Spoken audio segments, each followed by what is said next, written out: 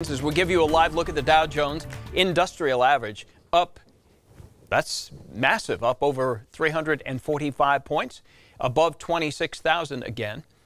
So that's what's happening. Trading is underway, been open for about 6.5 minutes. The next steps in getting 737 MAX jets back in the air could come as soon as next week or this one. The Wall Street Journal says a new round of flights that are testing fixes to revamp systems after a pair of deadly crashes. This is all scheduled. Boeing and safety officials are now eyeing a process that could have the planes back up in service by the end of this year. The new tax deadline, July 15th, may be about a week or so away, but a lot of people who filed much earlier this year are still waiting for refunds. The Taxpayer Advocate Service, an IRS watchdog, says millions of paper returns still haven't been processed.